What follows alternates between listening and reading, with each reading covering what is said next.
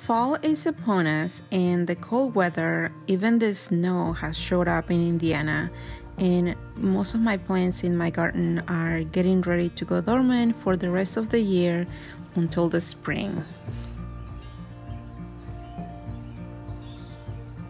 And one of the questions I get asked a lot is, when do I prune my hydrangeas?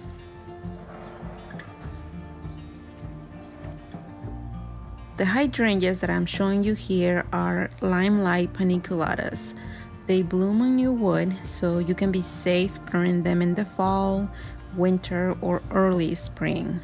It is not recommended that you prune them past the spring because you might risk cutting all the beautiful blooms that the plant has already started making.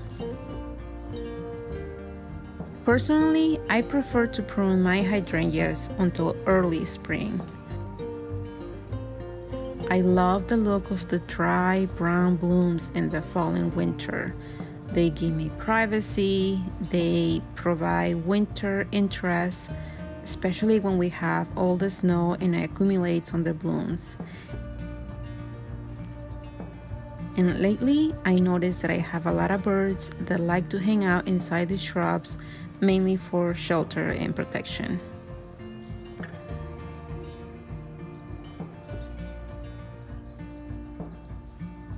I garden in Zone 5 in central Indiana, and these panicle hydrangeas are hardy to zones 3 to 9. So even the very cold winter that we are getting ready to have will not damage them. But I like to add a nice layer of mulch for some protection just in case. In the spring, when it is time to prune them, I will make sure to cut all of the blooms, and I will reduce the plants about 3 feet shorter.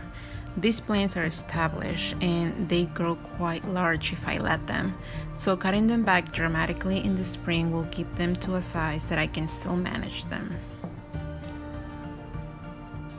Thank you for watching this video. If you like it, let me know in the comments, and don't forget to subscribe.